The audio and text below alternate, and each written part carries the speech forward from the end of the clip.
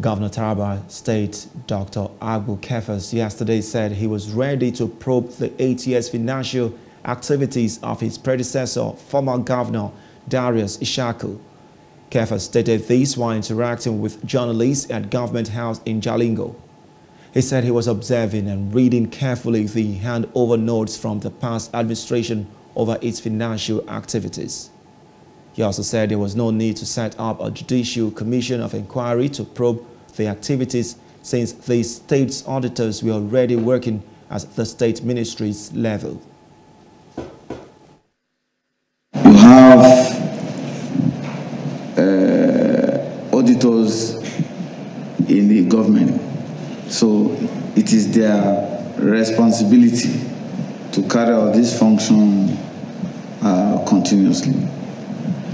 So everybody will be set on motion to play their role as they are supposed to play to help us, the incoming, to be able to drive through. So where we need to ask questions or probe, we will. What do you want to do? You want to know whether things were done rightly or wrongly so that you can correct.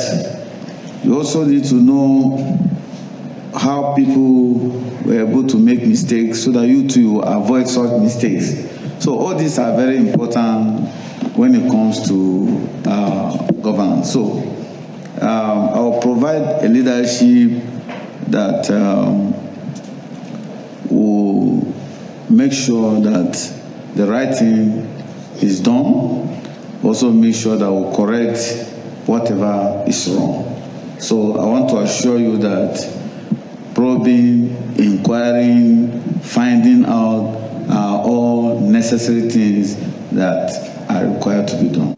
Hello, hope you enjoyed the news. Please do subscribe to our YouTube channel and don't forget to hit the notification button so you get notified about fresh news updates.